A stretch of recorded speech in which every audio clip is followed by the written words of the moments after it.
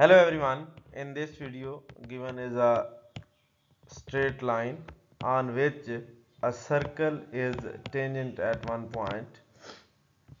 If there are placed a square having area is equal to 4 square units, one of its sides lying on this line segment while one corner is tangent to the circumference of the circle, and other larger square is given having area is equal to 16 units, and one side of it is lying on the straight line while one corner is tangent to the circle and one side is coinciding with the side of first square. By this limited data, we have to find the radius of this circle. Let we move toward the solution.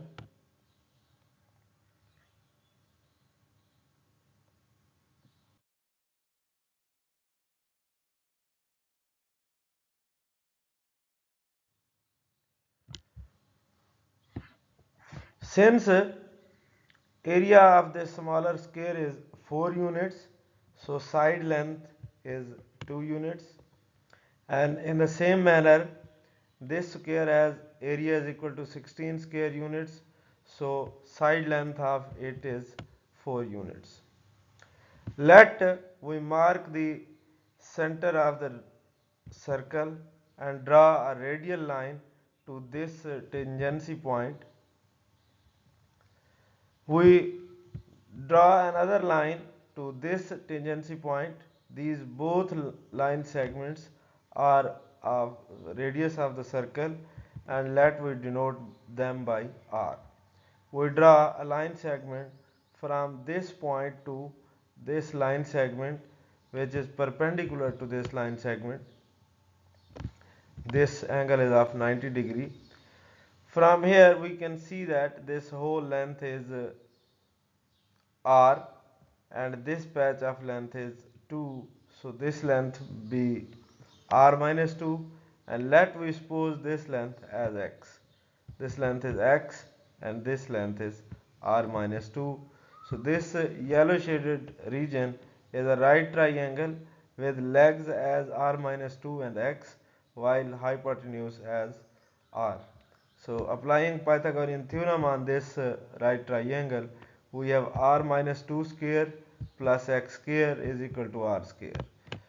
Expanding R minus 2, we will get R square minus 4R plus 4 plus x square is equal to R square. Here R square will be cancelled out with R square, and after simplification we will get x square plus 4 is equal to 4R, and from here R can be written as x square plus 4 over 4. Let we call this as equation number 1.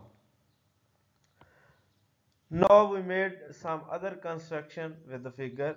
We draw the radial line to this tangency point, and definitely which is equal to R, and we draw again a line which is parallel to this line segment from this point which is perpendicular to this radial line.